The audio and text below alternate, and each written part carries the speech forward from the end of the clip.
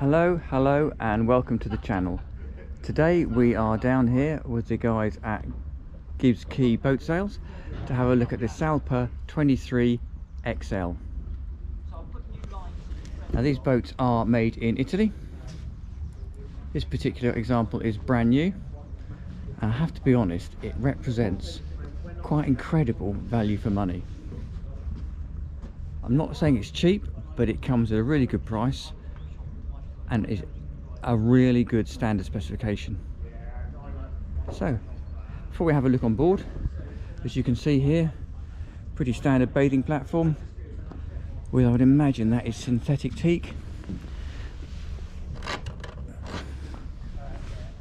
I'll have to check, it feels like real teak to be honest with you. Outdrive leg on the back there, and you can see tucked underneath here we've got this swim ladder, and right under the back, I don't know how well you can see that, just down here, there you go, we have the trim tabs. Stern cleats, which is always nice, and it comes, as I say, included in the price with a full standard cover. This particular one's in grey. I suspect there's other colour options, but decent sized swim platform. Can walk around both sides. As you can see, there's a guardrail up the side deck. Nice little gated entry, and then down here we have the pull out shower like so, and then the mixer tap for the shower. Over on the port side we've got the water tank infill, one step in, and down here we've got the manual bilge pump. 2 steps up takes you onto the side deck. We'll have a look on the foredeck in a minute. You can unzip this canopy and walk all the way forward. Nice little cockpit sink with a tap in there, and underneath that sort of a wet bar area we have a fridge, which is quite nice because look, it's also got the little ice compartment, which is always a winner.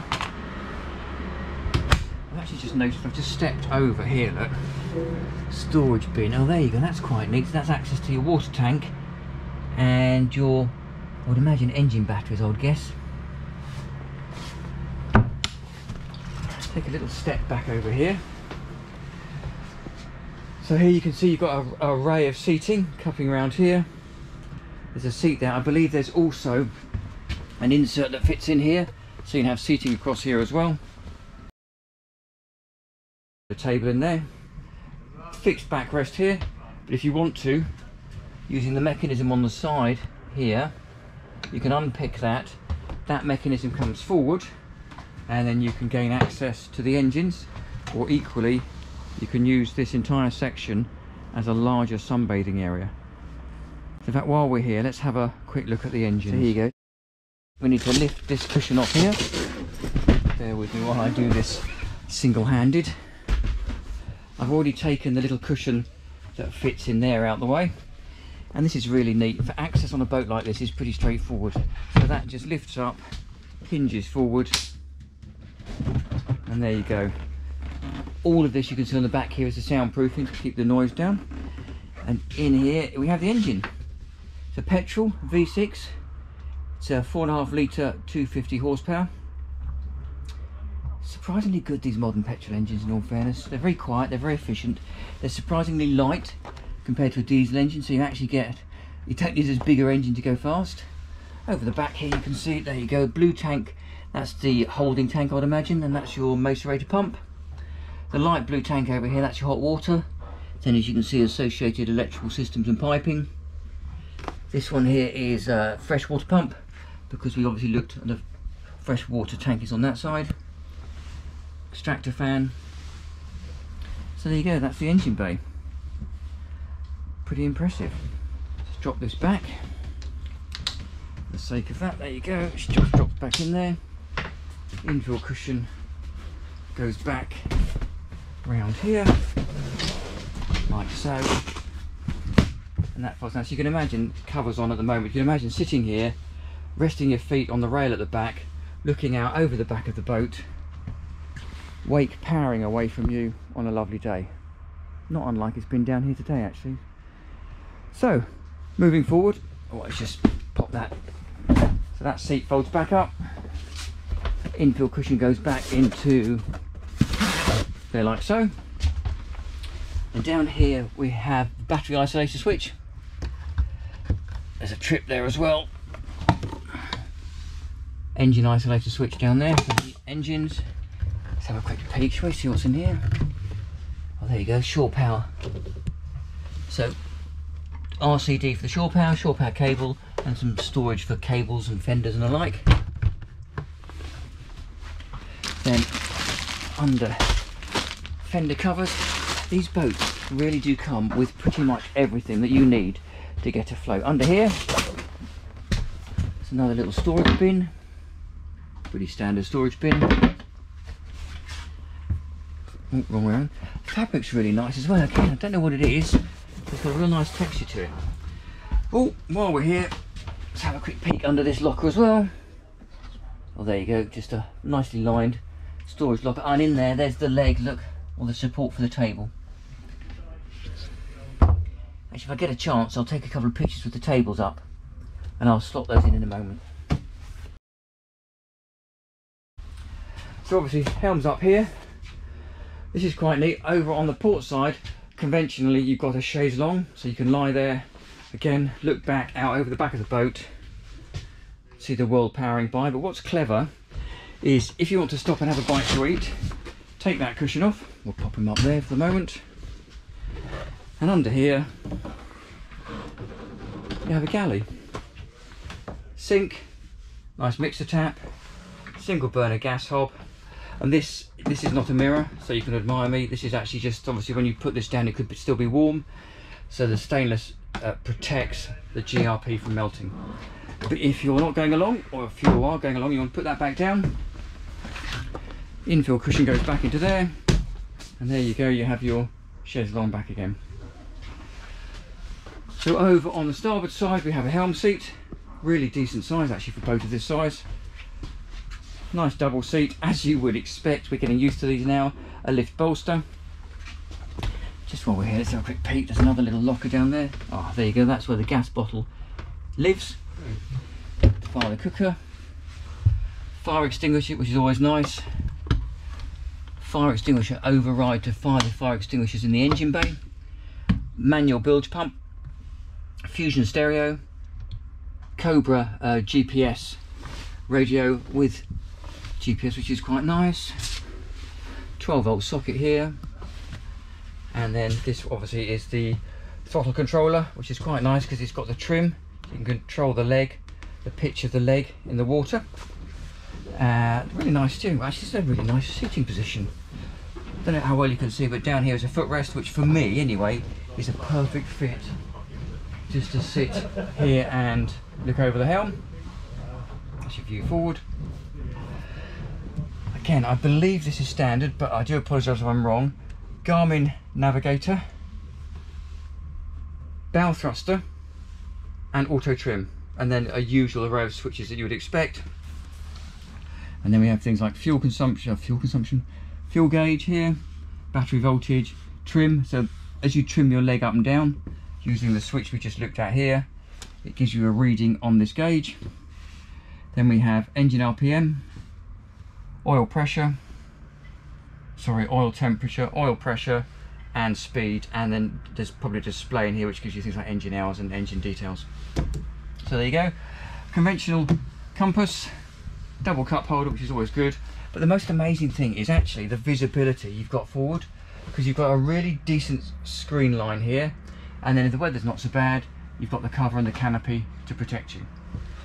So there you go, that's the deck area, and I'm sure you've noticed, but I haven't actually said, the entire deck area is teaked, and I will find out and put comments in here as to whether it's real teak or synthetic teak. So let's go and have a quick look down below. So there's a catch on the door here, slides neatly across. There's a little catch down here as well, so you can flick that across when you're at sea to stop the door smashing across in the tide or in a swell. Lovely little teak cap on the top there. 3 steps down in. Before we go in, let's just show you the cabin from this angle. So again, this is technically a 23-foot boat, So there's quite a lot of space down here, more than I would have expected. Nice holly and teak floor. Two steps in. Not quite standing headroom for me. Now we can see that. That's standing headroom there, but nevertheless it is pretty good. And then here we've got a V-berth. There's an insert, the one we looked at earlier in that cockpit sole locker, and a table that slots in here. I'll drop in a picture when I've finished of the table. Storage under all of these bins, under all these seats. So one's storage there, storage at the front, and give you an example, storage in there, nicely lined, and storage in there.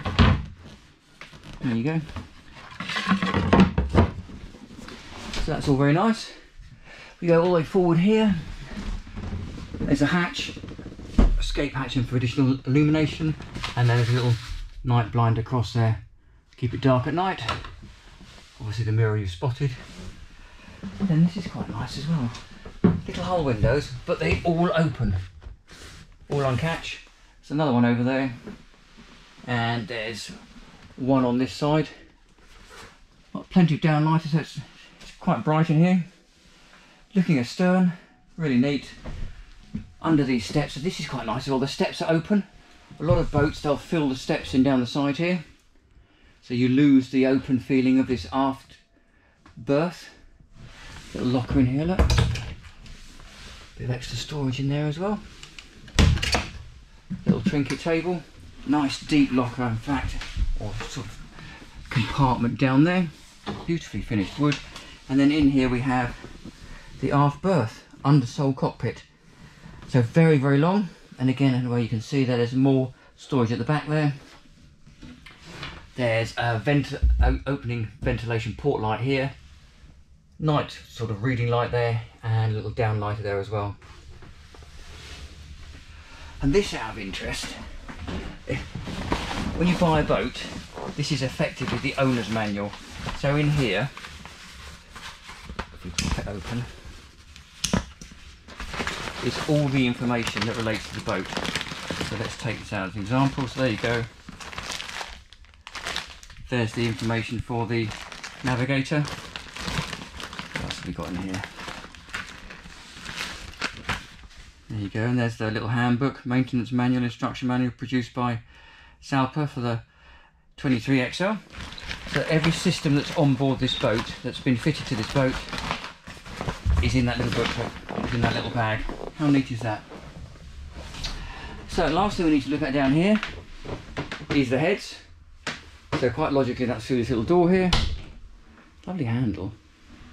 Into the heads, and that's obviously where the other opening port light sits. Really nice illumination. So there's a spotlight above the mirror, up there. There's a nice, now we can see that here, but there's a little run of LED lighting under there.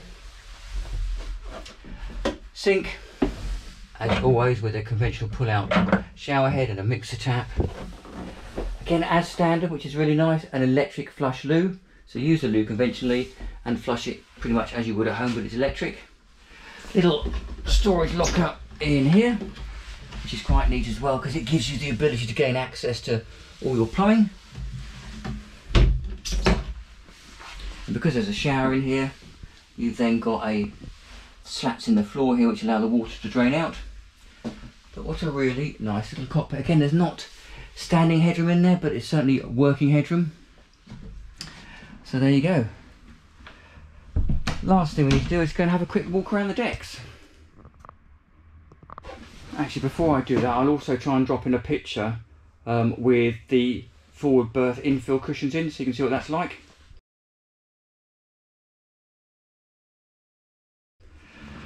Right. So to get to the forward part of the boat, or the bow as we like to call it, you can step up here. I've taken this side section out just to give you an idea of how open it is. Obviously it's quite nice that it has a little radar arch up here, so that gives you the ability to, one, support the canopy, and two, gives you locations for lighting, which is quite nice. And it's quite clever that they've actually got little clips in here so you can put your boat hook up there as well. But anyway, so 2 steps up, immediately met by a grab handle, which is really nice. Then another grab handle here. Quite narrow decks, but again, it's a 23-foot boat, and don't forget, most American sports boats of this size have no side deck at all. You have to climb through the windscreen. Once we start to move forward again, there's another grab rail down here. And again, going back to the value of this boat, this area here you can see with the ridges or the ribs in it. The boat comes as standard with bow cushions, and again, I'll drop in a picture of what the bow cushions look like when they're all in here. There's the fore hatch that we looked at forward. We have a couple of fenders, 2 fender baskets that side, and 2 fender baskets on the far side. Moving forward, a couple of cleats, little anchor locker in here. There you go, and again, electric anchor winch is standard. This one's tied on, so it can't drift off on its own. And then in there, I don't know how well you can see, that's a little bit dark. You've got some chain, galvanised chain, and then some nylon rope. It's also pretty neat, look. Obviously anchor here, down there, little seat. So the idea with this is you can sit here, as I'm going to do now, and take a look back over your boat. So there you go. That is a Salpa 23XL. Hope you've enjoyed the video. Do please subscribe, and I look forward to seeing you next time round. And I'll leave you with a view of the dry stack. See you next time round.